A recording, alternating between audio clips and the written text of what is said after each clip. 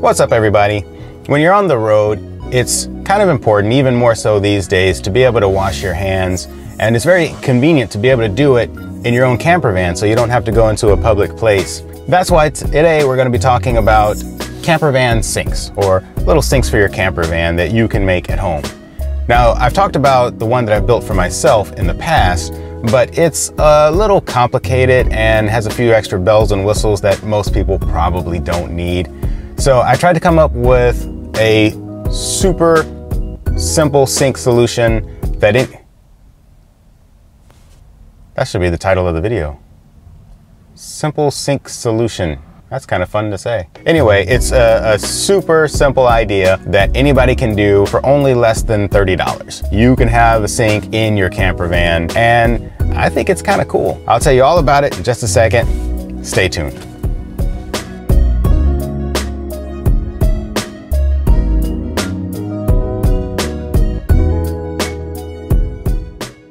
This Frankensteinian monstrosity is what I use for a sink in my camper van. I took it out of the camper van and reassembled it here on my dining room table. For those of you who wanted to get a closer look at it, we're going to go a little bit more in depth on what it is and how it works. It's actually pretty simple once you discard the Bluetooth feature and the built-in Wi-Fi and the fire extinguisher and toaster, 32-inch TV.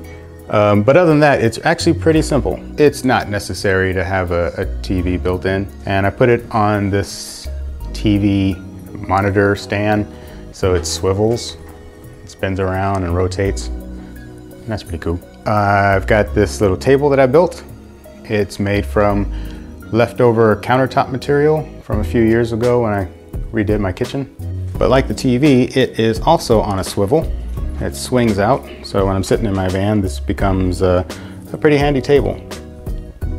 It's a little awkward right now because it's not bolted down. As you can see, it's just black metal pipe that's sort of screwed in there with these little connector pieces, and it rotates, but not too much because it'll screw out of there. But since I only rotate it 1/4 of the way around, that works. And then of course the sink. And here's one of those little faucets that I keep talking about.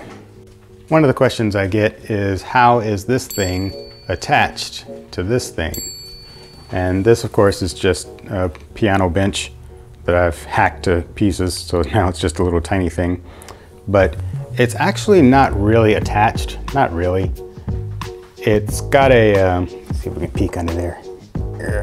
No. So this is the hose that goes through the countertop. So I drill a little hole and the hose comes up from the bottom. And underneath this thing, it's got this little thing that fits into the hose. And so I stick that on there and push it down, and that pretty much stays in place. Down here we've got my Bluetooth speaker and this little basket. The Bluetooth speaker, it's not a real big deal, but it's super heavy. Hold on, let me put the camera down. So this thing is kind of heavy, but it should be. I think anything expensive should be heavy. But this is called Boomtastic Ultimate Ears or Hyper Boom or something, some kind of crazy name they've got for this thing. But it's a really good speaker. It'll keep a charge for 24 hours. That's 24 hours of use. So if you only use it an hour a day, it'll stay charged for almost a month, and it doesn't take long to charge it and doesn't use much energy. So I think it's pretty good for having in a camper van, and it's really, really loud. Next to that, we got my little basket here. This slides out a little bit before it gets hooked on this P-trap, but then you can just tilt it and pull it all the way out if you have to. And inside I got my toaster. I also keep some soap and a little hand towel in this basket. Underneath that, I've got a fire extinguisher that comes out like so. In case of an emergency, I can put the fire out.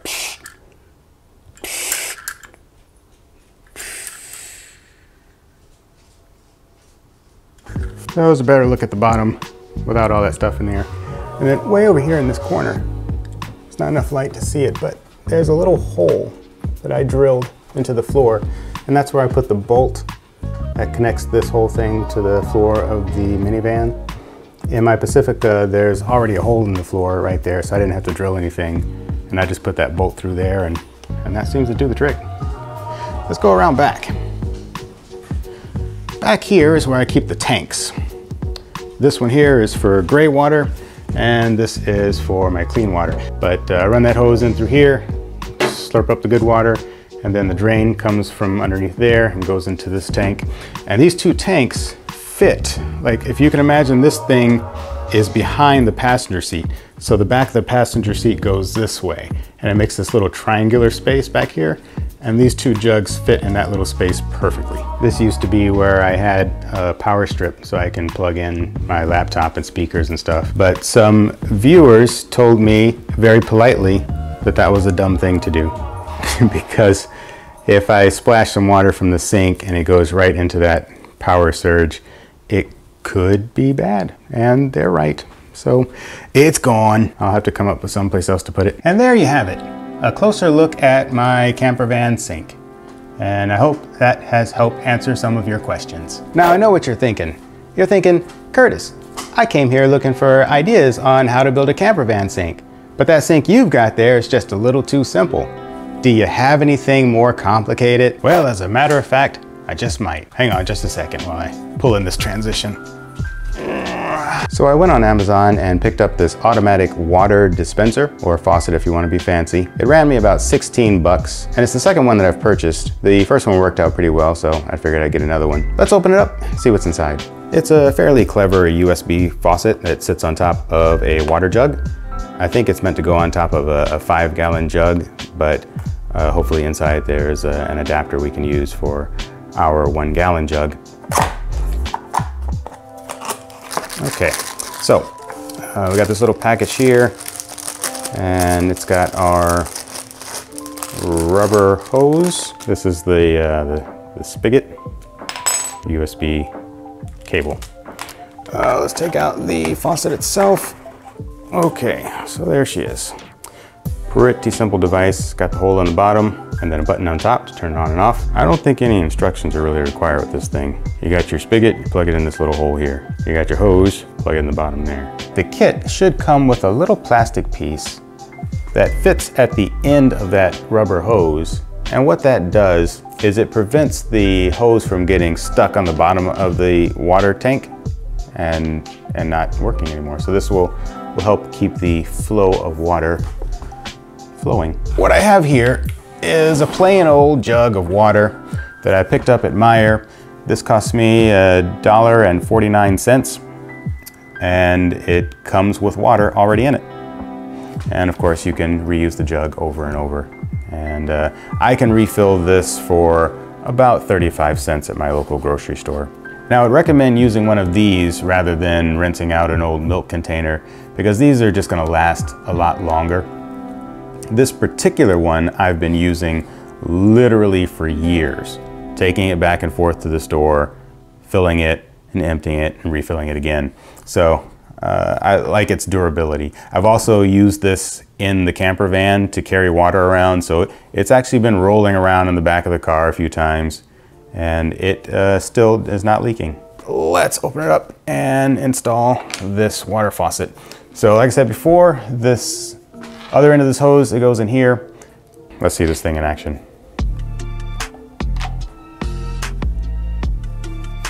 Put it all out.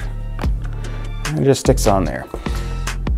And when you're done with it and you're ready to put this thing away, I would recommend taking the faucet off and putting the cap back on. Okay, let's talk about the sink base. Let's move this out of the way and bring in the sink. All right. Now this fellow here, this is originally intended to be used as an oil catcher. For when you're changing the oil in your car, you stick this underneath and the oil goes in here and then into a little hole. And then you can take this to your auto parts store and have them recycle the oil. Because fun fact, the oil you buy brand new is not actually brand new. It is most likely recycled oil. So we don't want to dump oil in the garbage because we reuse it. They clean it and they put it back in another car. But that means this is made from some pretty heavy duty stuff. I've researched a few of these things and I think this one's my favorite. It holds 16 quarts of water or oil, whatever you want to put in it. Speaking of emptying it, it opens up here, this little cap, and then you can just dump the water out.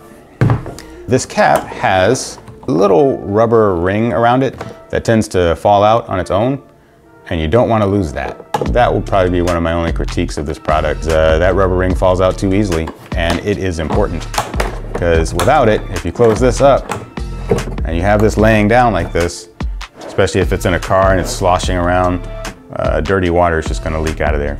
So don't lose that little rubber thing. This is a little vent doohickey, so if you're emptying it or filling it, you might have to vent it so that so the air comes out as the water goes in. And it's got this little depression here, and it's actually already at an angle, so all the water and anything you put in here flows down to this little drain, which has its own little cap, because over time that water is going to get a little stinky. So you can put this cap over it and close it up.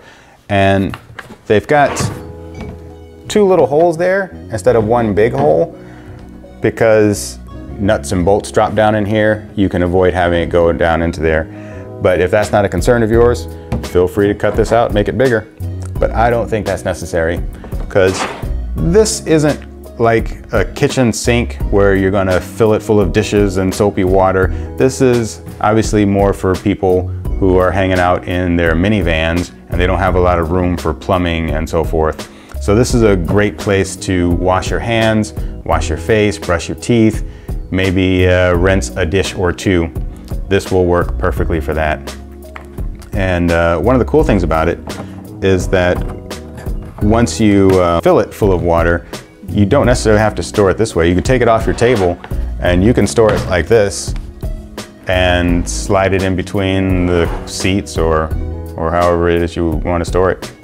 So it makes it a little bit more versatile. And that is really the whole story. So let me show you how it works. Just take your little faucet here with a gallon of water and hang it as close to the edge as you can, and take this little drain cap off. And when you're ready to wash your hands, push the little button up here. And there goes our water. And it's all flowing right into that hole. And this would be a great place to wash your hands, brush your teeth. And the surface is really easy to clean. There's a little bit of splashing, but it doesn't seem to go higher than these little walls. Well, there you have it. Little minivan sink.